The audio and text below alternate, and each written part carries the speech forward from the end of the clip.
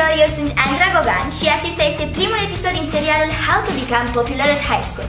Am vrut să fac această mică introducere ca să vă povestesc cât de mult ne-am străduit să realizăm acest proiect, eu și fratele meu, alături de colegi și prieteni de-ai noștri. Așa că dacă vă place serialul și ideea noastră și apreciați munca pe care am depus-o pentru acest proiect, mi-ar face mare plăcere să dați un like și să vă abonați la canalul meu de YouTube. Hei, eu sunt Andra. Lumea îmi spune că sunt prea copilăroasă, dar așa sunt eu. Îmi place să cânt, să dansez, mă rog, am făcut asta doar în duș și în fața oglinzii din cameră. Nu mi-e teamă să le arăt celor din jur ceea ce simt, dar când vine vorba de prima zi de liceu, gândul la asta mă înspăimântă.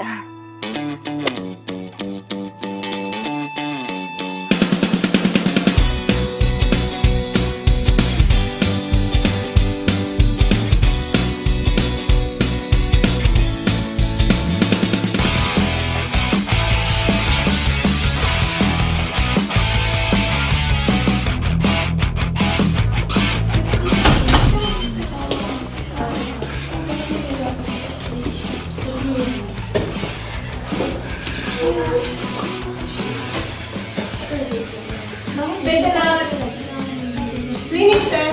Jos în bănci!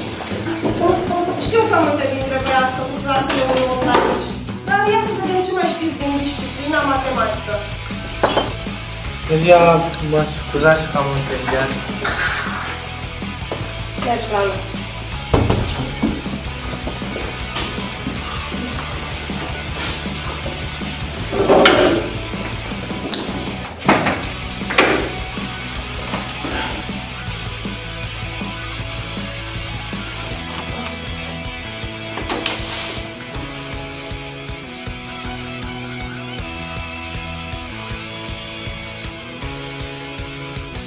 El e Valentin, capitanul echipei de skate a liceului, cel după care toate fetele sunt tăpite și aparent singurul băiat din clasă.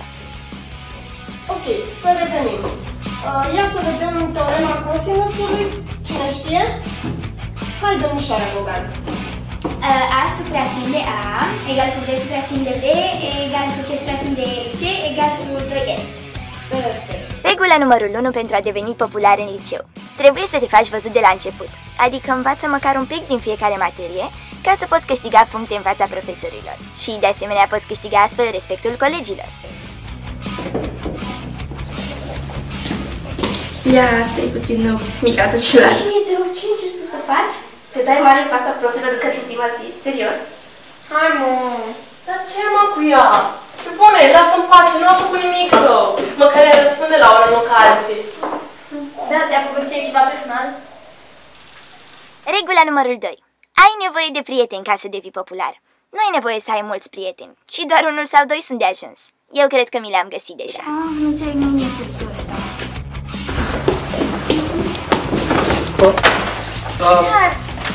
Scuze, sunt nouă și nu prea mă descurc. Eu am cam întrebat niște... Spune și asta. Mulțumesc. Ești nouă, nu te-am mai văzut. Da, sunt băbacă, pentru prima oară m-am mutat din alt oraș. Da, sper că e în regulă până acum, mai că dacă stai cu cine trebuie... Da, sper să mă obișnuiesc. Dacă mai ai nevoie de mine, sunt aici. Ok. Pa! Pa!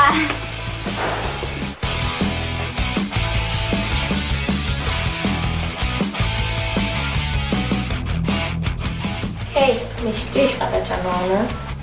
Păi și voi sunteți băbace, deci cam toți suntem noi pe aici. Noi nu. Am făcut general aici. Poți să ne consideri regina acestui liceu. Tu? Tu cine ești? De unde vii? Eu sunt Andra și m-am mutat de curând în oraș și vreau să-mi fac prieteni noi. Cât entuziasm! Prieteni, zic. Baftă. O să ai nevoie. Regula numărul 3 pentru a deveni popular. Trebuie să te porți frumos cu toată lumea. Și nu-ți face dușman prin liceu. Dar dacă există și fete mai rele, nu băga în seamă ce spun, zâmbește și mergi mai departe.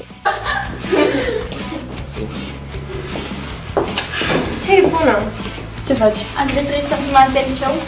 Păi eu în general sunt mai copilăroasă așa și zâmbesc prea mult și cred că celor din jur nu prea le place asta. Nu mai vorbi așa, nouă ne place asta. Și sunt sigură că și celorlalte va plăcea. Aveți dreptate. O să le arăt de fapt cum sunt eu în general și oricum e prima zi de liceu, adică mai avem multe zile în față. Și o să trecem prin asta împreună, nu-i așa? Normal! Super! Sper tare mult că v-a plăcut, noi chiar am muncit la el și le mulțumesc prietenilor și colegilor mei care au fost actori în acest serial și fratelui meu Razvan Gogan care ne-a ajutat cu filmarea. Vă invit pe toți să scrieți în comentarii idei pe care le aveți pentru următoarele episoade din serial, lucruri care vi se întâmplă în școală, în liceu, colegi buni sau răi și tot ce vă doriți voi să apară în serial. Și nu uitați că dacă apreciați munca pe care am depus-o pentru acest proiect, ne-ar face mare plăcere un like și să vă abonați la canalul meu de YouTube. Vă pup, pe data viitoare!